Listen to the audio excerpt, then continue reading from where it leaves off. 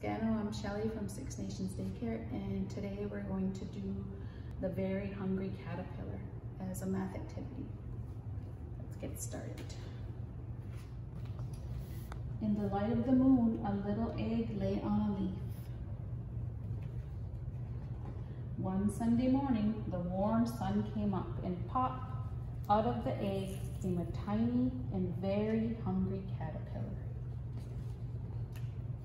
He started to look for some food. On Monday, he ate through one apple, but he was still hungry.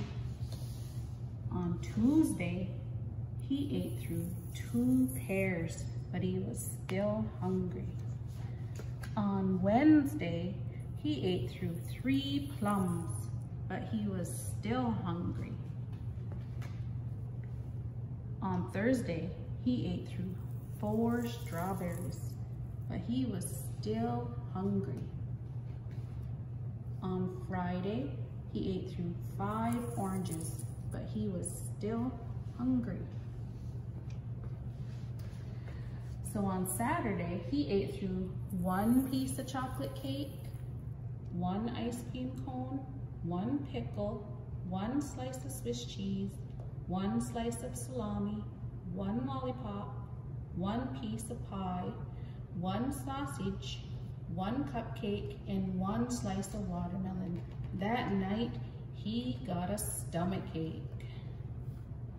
The next day was Sunday again, and the caterpillar ate through 1 nice green leaf. And after that, he felt much better. Now he wasn't hungry anymore, and he wasn't a caterpillar anymore. He was a big, fat caterpillar. He built a small house called a cocoon around himself, and he stayed inside there for more than 2 weeks. Then he nibbled a hole in the cocoon and pushed his way out. And when he came out, he was a beautiful butterfly. So another activity they can do with the hungry caterpillar is to put the numbers down in the order that it happens, so that they learn the sequencing part of it.